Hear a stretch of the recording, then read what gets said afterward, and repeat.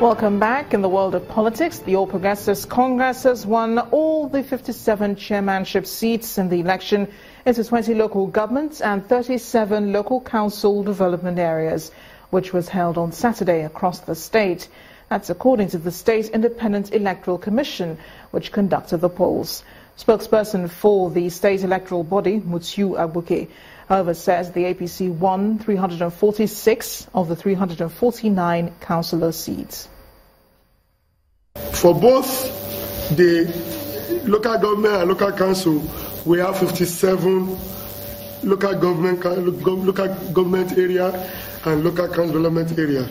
For these 57, APC has won the entire 57 chairmanship seats in all these areas, while PDP has won nothing, while UPN has won nothing. For the councillorship, out of 349 councillorship seats, APC won 346, while PDP won a seat at Ono-Otun Igbogila Ward in Yewa South local government, while UPN won at Okeodon Ward in Ifekowajo local council development area, and at Omu Ward in Leguru LCDA.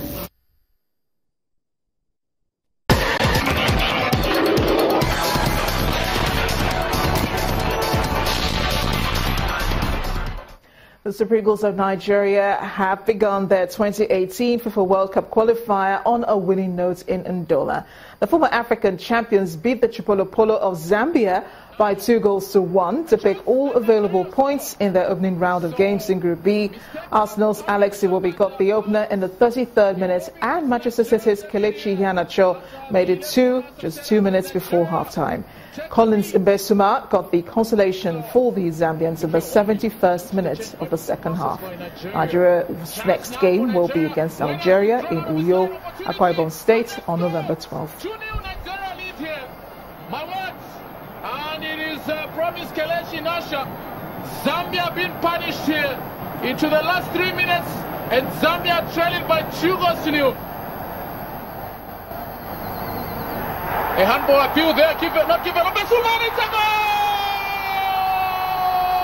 Zambia would win.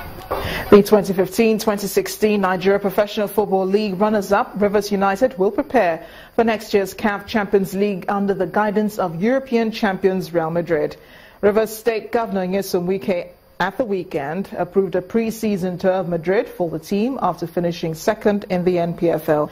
The state governor also rewarded each player of Rivers United with 500,000 naira each, while coach Stanley received ₦1 million for his efforts in the 2015-2016 season.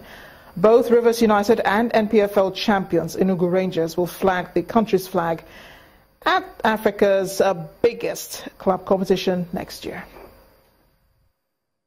In tennis, Agnieszka Radwanska earlier today won her 20th career WTA title after a dominant 6-4, 6-2 victory over Britain's Johanna Konta in the China Open final. The 2011 champion did not drop a set on her run to the title and closed out her win over Konta in 1 hour and 36 minutes. Konta, who will be guaranteed a top 10 spot when the new rankings are released tomorrow, committed 34 unforced errors against Radwanska and struggled on serve. The ball finished with just 8 unforced errors and wrapped up victory with an ace.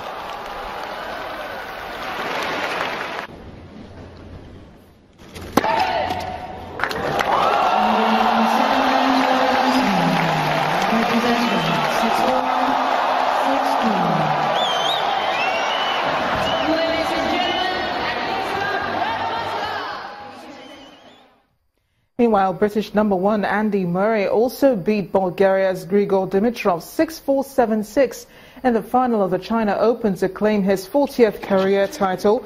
Murray closed out the match in 1 hour, 57 minutes to draw closer in the rankings to world number 1 Novak Djokovic in the battle for the year-end top spot. The Briton is now 1,555 points behind Djokovic, who could not defend his title in China because of an elbow problem, with plenty of points up for grabs at the remaining events of the season in Shanghai, Paris, and the Tour finals in London. He is scheduled to play next in the Shanghai Masters this month.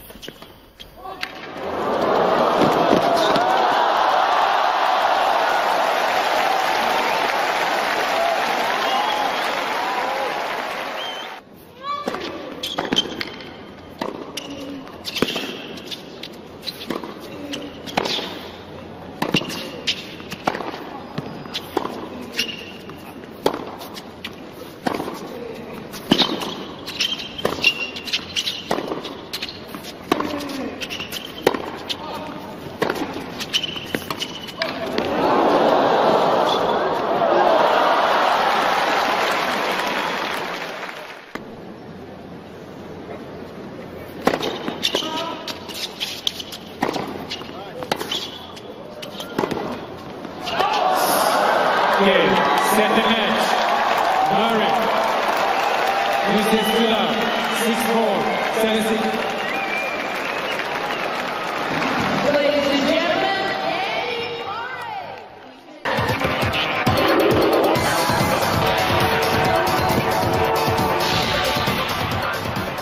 In just a few hours, U.S. Republican presidential candidate Donald Trump and his team and his Democratic rival Hillary Clinton will participate in the second presidential debate. But it however appears to have been overshadowed by recent obscene remarks about women made by Mr. Trump. His advisor Rudy Giuliani said Trump may well bring up Mrs. Clinton's alleged role in discrediting women who accused her husband, Bill, of sexual abuse. A 2005 recording of Mr. Trump reveals him bragging about groping women. At least 33 senior Republicans, including senators, members of Congress, and state governors, have withdrawn their support since the video surfaced last Friday. Mr. Trump, who gave a video apology over the 2005 recording, says there's zero chance he will quit the race for the White House. And the main news again. Residents of communities along the Lagos-Ogun River bank today counted their losses after several of them were rendered homeless due to massive floods. The floods, which are made worse by the opening of the Ogun Dam, has made several communities inaccessible.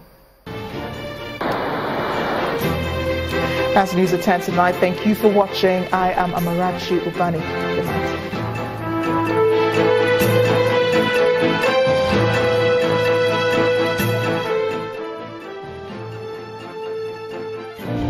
This is Channels Television, celebrating 21 years of professional broadcasting.